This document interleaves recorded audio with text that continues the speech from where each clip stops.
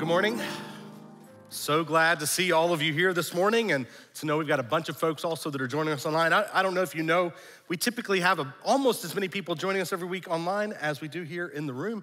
And for a lot of folks, this is the place that they experience IBC for the very first time. So we are thrilled to know that you have joined us this morning. As we begin, I just need to let you in on a little secret about us preachers.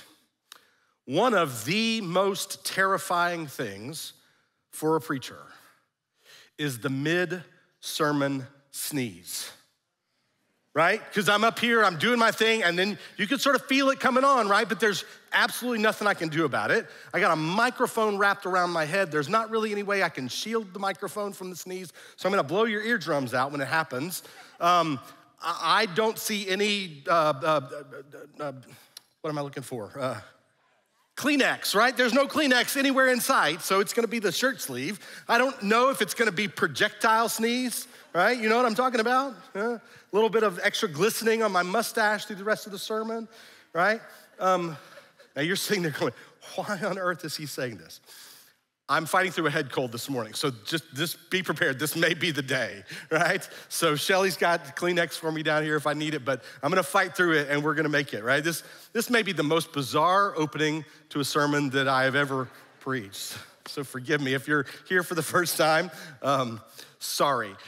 If you have your Bible or you wanna access it on the IBC mobile app, let's go to 1 John chapter 4. 1 John chapter 4 this morning. It's back towards the end of your New Testament, 1 John chapter 4. If you've been around a while, you may have heard me say before that what you think about when you think about God is one of the most important things that you can think, right? What you think about when you think about God is one of the most important things that you can think, because what we think about when we think about God shapes who we become. As we have a particular conception of who he is, of what he's like, of what his character is, oftentimes that shapes who we are becoming. And therefore, what you think about when you think about God is one of the most important things that you can think. But there is a corollary to that idea. If it's true that what you think about when you think about God is one of the most important things that you can think, it's also true that what you think about when you think about what God thinks about you is one of the most important things that you can think. Right? Did you follow that? What you think about when you think about what God thinks about you is one of the most important things that you can think. So let me ask you, what do you think about when you think about what God thinks about you?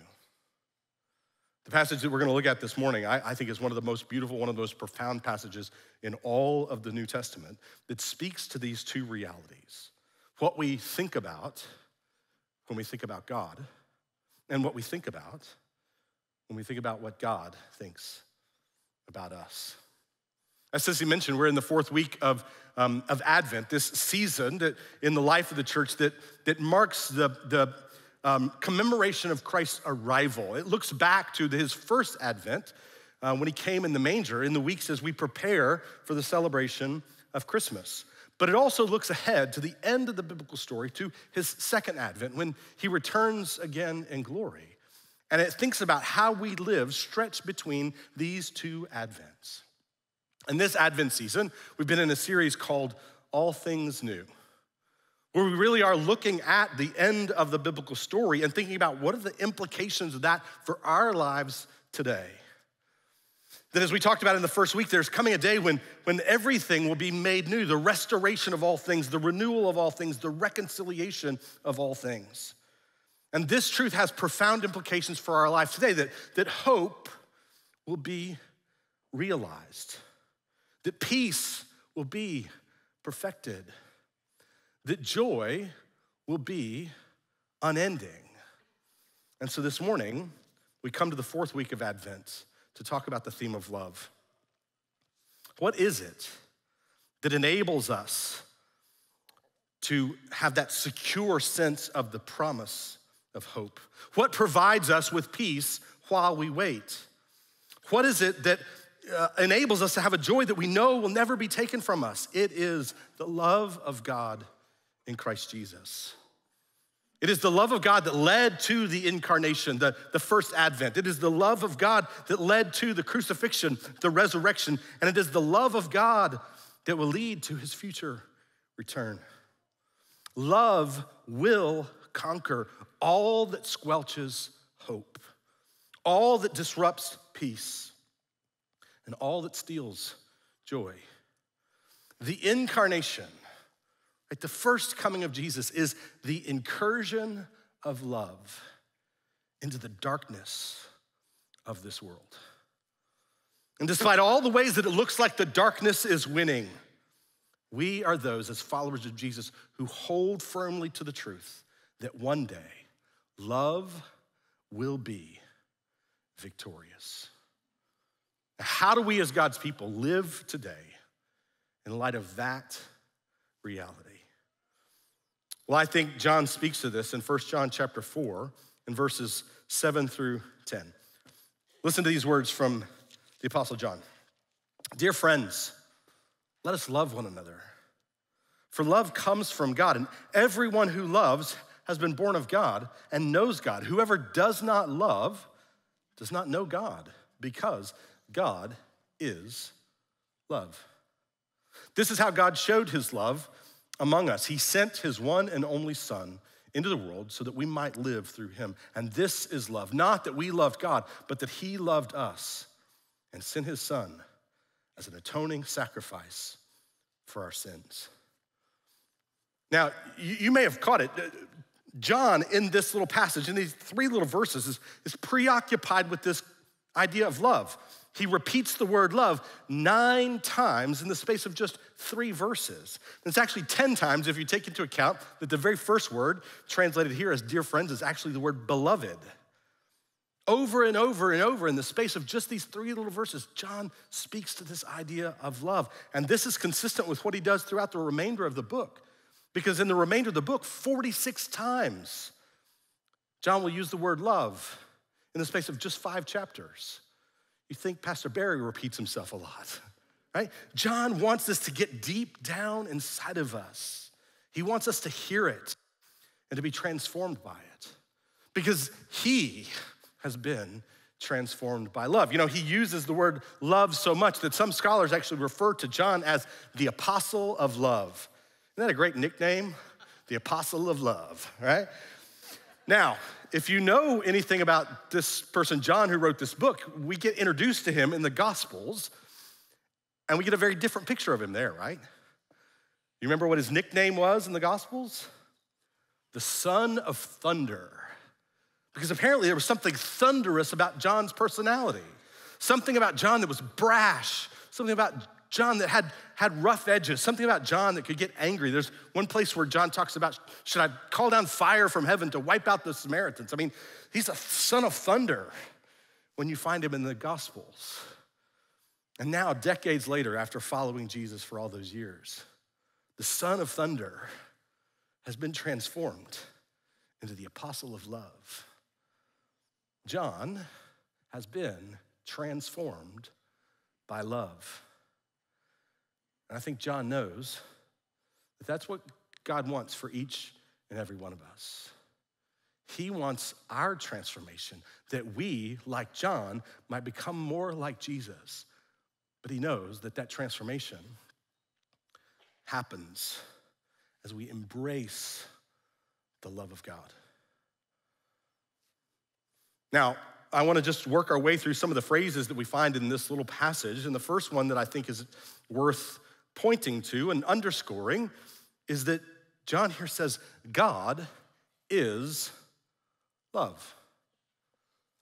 God is love. What do you think about when you think about God? John says you got to think about love first and foremost because this is who God is. It's not just that love is one of his actions. It's that all of his actions are love. It's not just something that God does, it is who he is. Therefore, it characterizes everything that he does. Love is of the essence of who God is. God is the source of love. God is the definition of love. God is the manifestation of love. In fact, earlier in the book, John would go so far as to say, we wouldn't even know what love is apart from seeing the love of God revealed in Jesus. 1 John 3, verse 16. This is how we know what love is. Jesus Christ laid down his life for us. So if you were to ask God, if you were to ask John, what should I think about when I think about God?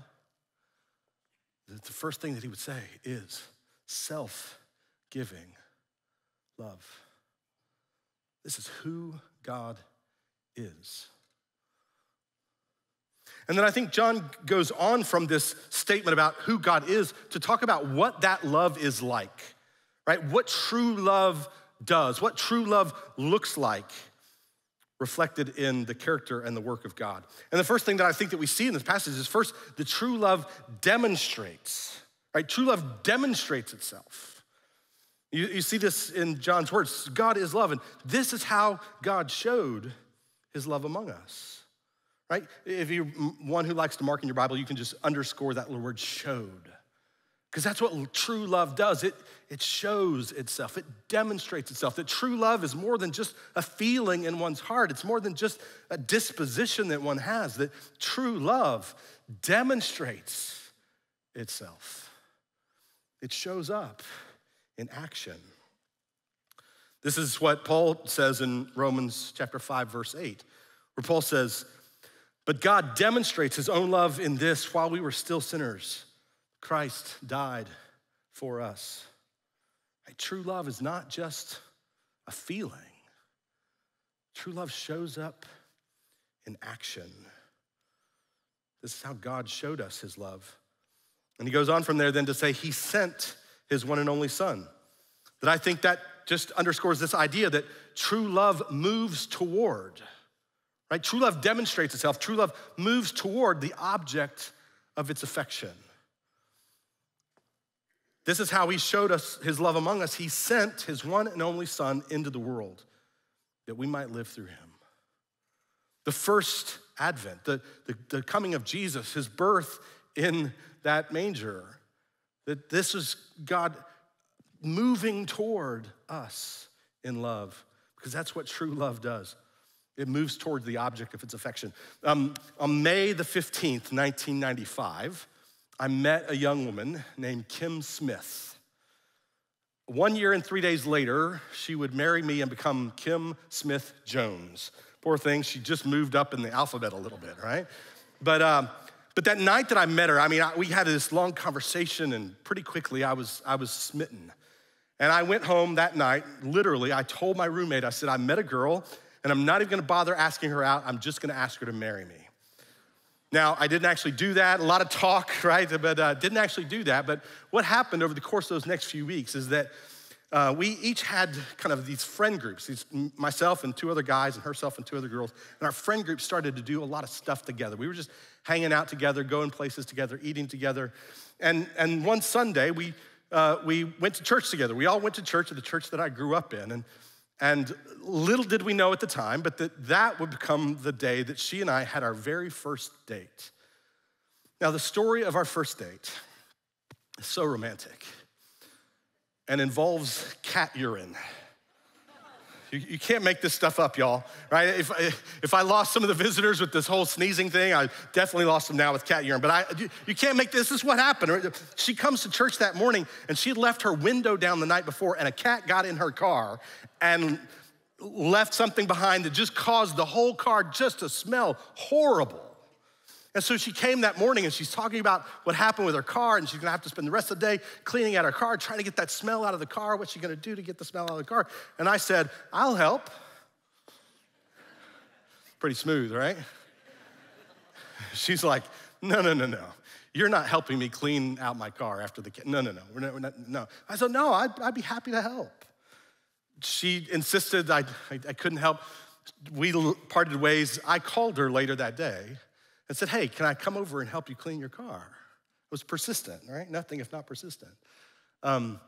She says, no, you're not gonna help me clean out my car. So I said, okay, well, how about I just take you to dinner instead? Pretty smooth, right? Yeah? And it worked out. We went and had dinner. We had Italian food, and the rest, as they say, is history. You can't make this stuff up. Now, that's a silly example of the idea that love moves toward the object of its affection, right? I moved toward her. It's a silly example of a profound truth. That the God of the Bible, the God of the Christian story, moves toward the objects of his affection. I say it a lot. This, friends, is the difference between Christianity and every other theistic religion. That every other theistic religion, the story is that God's made the world, sets the world to spinning, and stands at a distance and watches as the world he made spins madly on. Only on the Christian story does that God move toward the objects of his affection, move into that broken world, taking on a suffering upon himself beyond our capacity to imagine in order to redeem us and give us a hope beyond it. This is the essence of the Christian story, that God has moved toward us in Jesus. This is how he has showed his love among us. He sent his one and only Son into the world that we might live through him. And he goes on, he says, and this is love, not that we loved God, but that he loved us. Once again, if you like marking in your Bible, you might just underline that little phrase, he loved us. True love demonstrates, true love moves towards, and true love holds on. This secure love that is ours through Jesus, because he loved us not because we loved him first. He loved us not because there was anything in us worthy of his love. He loved us because he chose to love us. He loves us in a way that is secure, a way that is not based on our performance for him. That he loves us with a love that is secure. You know, I think in a lot of ways, we are deeply shaped as people to hold, if not consciously and externally, at least internally, a sense of performance-based acceptance. That we so often attach love with performance. And I think we do that. I think we struggle to believe the secure love of God in Jesus for a couple of main reasons. One is that we are all deeply flawed people who had deeply flawed models of love. Right? Let's think about the second one first. We all had deeply flawed models of love. Even those of us who had really great parents who tried really hard to love us well, to show us that sense of unconditional love, nonetheless, they are deeply flawed. Those coaches, those teachers, those people, those mentors in our life, as well-intended as they might have been, they're still deeply flawed. And some of us had parents or teachers or coaches, people in our lives that were not trustworthy, where that love was tied to our performance. And so what happens for so many of us from very early on in life, we get this sense that the way in which we are loved is based on how we perform. If I am good, I will be loved. If I achieve, I will be loved. If I perform, I will be loved. And on the flip side, if I fail, if I'm bad, if I don't achieve, if I don't perform, then I won't be loved. We get deeply pressed within us this idea of performance-based acceptance. We have a really hard time trusting in the secure love of God. Not only are our models of love flawed, but we know ourselves to be deeply flawed. We know the reality of our own unworthiness. And sometimes when confronted with the reality of our own unworthiness, it's hard to trust in the secure love of God. And what happens is shame wants to come and tell us lies about those things about ourselves that are true. Shame wants to hold us in that grip and make us believe, how could God really love you? And so we find ourselves unable to trust in the secure love of God. You know, it's interesting, in the ancient world, everybody in the ancient world was religious. But among the different religious options in the first century world, those gods that they worshiped were unpredictable, right? They were capricious. They were mean. They were easily offended. And so people found themselves always feeling insecure, always feeling the need to try to appease the gods. And if heaven forbid you get on the God's bad side, then what you have to do is you have to try really, really hard to win that God's favor back. And Christianity introduced something radical into the world. A love from God that is not based on performance. A love of God that is secure and trustworthy. This is love, not that we loved God, but that he loved us. I love the way that Isaiah captures this reality of the trustworthiness of God's love. Isaiah 54, verse 10. Though the mountains be shaken and the hills removed, yet my unfailing love for you will not be shaken, nor my covenant of peace be removed, says the Lord, who has compassion on you. If the mountains are shaken in your life, if the hills are removed, if it feels like the world is falling apart all around you, his love holds you secure.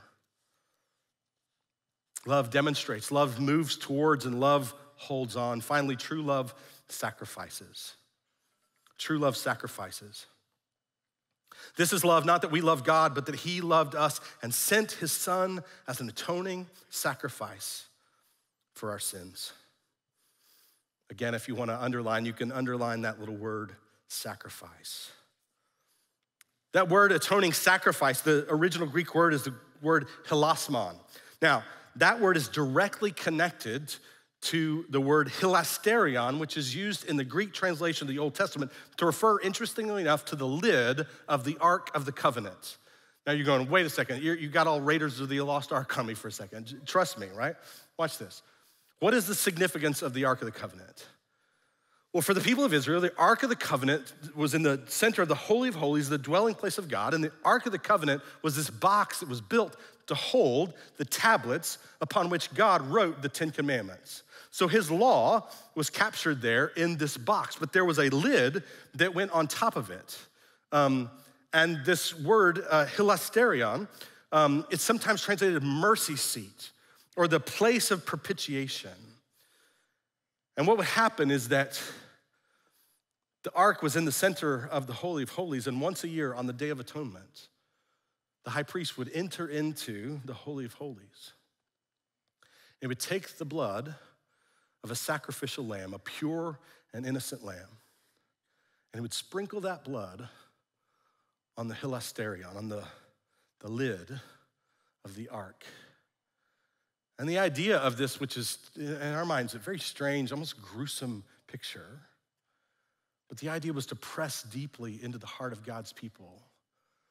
The reality is that God looked down and he didn't see just the violation of his law by his people, but rather he saw their sin covered in the blood of a sacrificial lamb. One who was innocent, but whose blood covered over their sin. And this was a picture for the people of the Old Testament that became a reality in Jesus. Jesus, the sacrificial lamb whose blood covers over our sin. This is love, that he sent his son into the world as an atoning sacrifice for sin. True love sacrifices. One of my favorite passages that speaks to the love of God compares the love of God to the love of a mother, to the love of a nursing mother whose care and concern for her infant child. It's found in Isaiah chapter 49, verse 15 and 16. And the Lord speaking through the prophet says this, can a mother forget the baby at her breast and have no compassion on the child that she has born? Though she may forget you, I will not forget you. See, I have engraved you on the palm of my hands. A tender image of the love of God, like the love of a mother with her nursing infant. And yet God says, even if she could forget that child, I will not forget you. I have engraved you on the palm of my hands. I came across a story recently of a woman named Catherine Benefiel from a little place called Harrison, Arkansas. A few years ago now, Catherine's home erupted in flames and the whole house was consumed with fire. The first responders arrived and they began to fight the fire to try to put out the flames, and they entered into the building to try to find if there was anyone left inside, any survivors. And as they made their way upstairs, they found in an upstairs bathroom, there was Catherine, body badly burned by the flames. But she had her entire body wrapped around the body of her little 5-year-old son. And they rescued both of them and they rushed them both to the hospital, and Catherine later would die from her burns. But her little boy survived because she sacrificed herself for him. The true love of a mother, because true love is sacrificial. And John says, this is love, not that we loved God, but that he loved us and sent his son as a sacrifice to show his sacrificial love for you and for me. And so what are the implications? What's the application of this truth for our lives? Friends, it's simply this today. Embrace the love that embraces you. Embrace the love that embraces you. You see, I think sometimes we have a hard time really trusting in God's love for us. And part of that is that we oftentimes feel that God feels about us the way that we feel about ourselves. That we have names that we've come to embrace as true of who we are. Failure, disappointment, divorcee, addict. And the list of names go on and on. Names that we have come to believe is what's most deeply true of us. But friends, what is most deeply true of you is you are the beloved child of God. And that love is secure. And that love is not based on performance. One of the people who has most deeply marked my life when it comes to understanding and embracing the love of God is Brendan Manning, and I love the way that he says it. He says, we unwittingly project onto God our own attitudes and feelings towards ourselves. But we cannot assume that he feels about us the way that we feel about ourselves unless we love ourselves compassionately, intensely, and freely. And here's the punchline. Define yourself as one radically beloved by God. This is the true self. Every other identity is an illusion. What do you think about when you think about God? What do you think about when you think about what God thinks about you? God is love. And he loves you. Define yourself radically as one beloved of God. What is it that secures for us the great promise of hope? What provides us with peace while we wait? What enables us to have joy that we know will never be taken from us? It is the love of God in Christ. It's the love of God that led to the incarnation, the crucifixion, the resurrection, and the love that will lead to his future return. Love will conquer all that squelches hope, all that disrupts peace, and all that steals joy.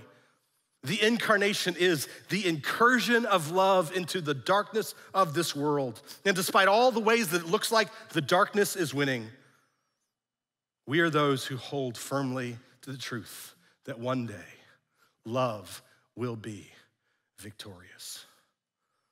Let's pray together.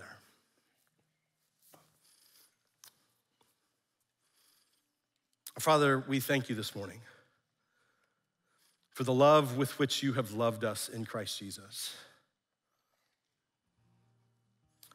We thank you, God, for this reminder that you are love. It is the very essence of your being, and that everything you do is born of love. And God, that you have demonstrated this love for us in sending your son Jesus to move toward us, to enter into the brokenness of this world. That love is secure, that love holds on, because it's not a love that comes in response to our loving first or our being worthy, but it is a love that you have chosen to lavish upon us in Christ Jesus. And it is love that is sacrificed for us. That Jesus laid down his life to demonstrate your love. And God, I pray today that we would hear that truth and that we would embrace the love that embraces us. God, if there are any who are here this morning and they've never come to that place where they have trusted in Christ for the first time, where they have trusted in his love for them, that today would be the day that they would truly embrace the love that embraces them. God, for those of us who have trusted in Christ for our salvation and yet still struggle to trust his love each and every day, God, I pray that we would hear this truth, embrace it, and be transformed by it. That like John, we might be transformed by love. So in this moment, I want to just offer you a moment of silent reflection before the Lord, before we come to communion. An opportunity for each of us in this room and watching at home to just examine our hearts before the Lord, to see if there's anything there that we need to bring to him before we come to communion this morning.